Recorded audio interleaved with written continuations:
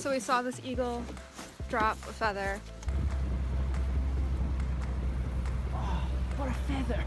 And Seamus is obsessed with it and wants to go get the eagle feather.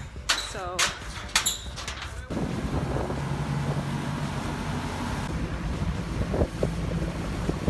since he's driving the boat, apparently I'm going to shore so that I can get this eagle feather for him.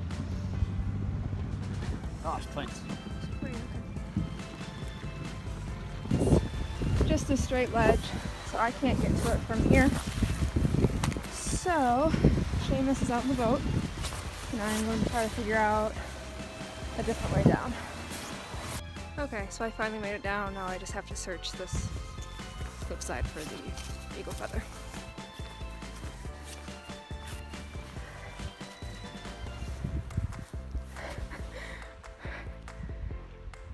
There were slugs on it.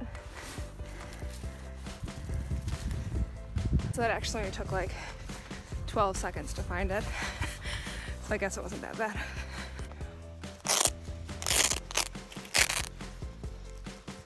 Put this eagle feather down my suit. I'm not entirely sure how I'm supposed to get back on the boat.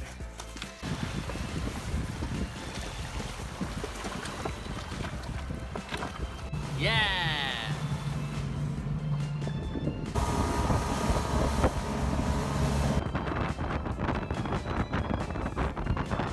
Just a few bits and pieces and then we'll carry on. Apparently it was very necessary that I go get this feather. I never used to understand in the States why an ambulance would have the phone number for 911 on it, when it seemed like everyone who's able to drive or even see an ambulance should know 911 is what you call. And then now I understand. I would never have known what to dial here in Norway if it wasn't for this wonderful ambulance.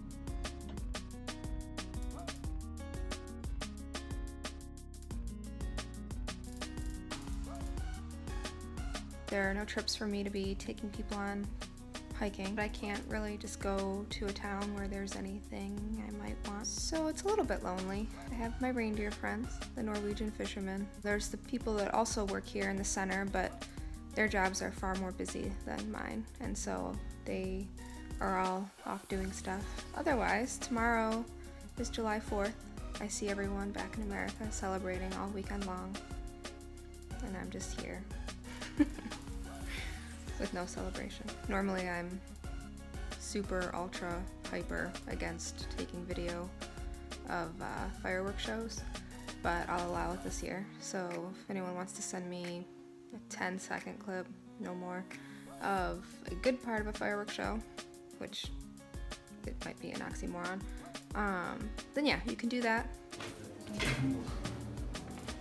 Right. Do you want in? Come on.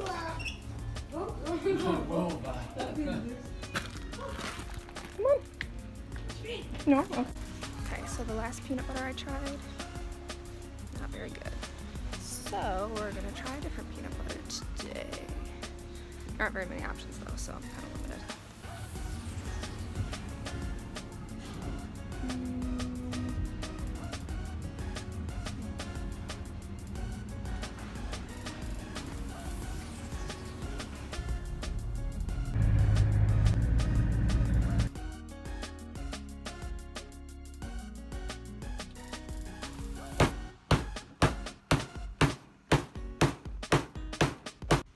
Big enough, and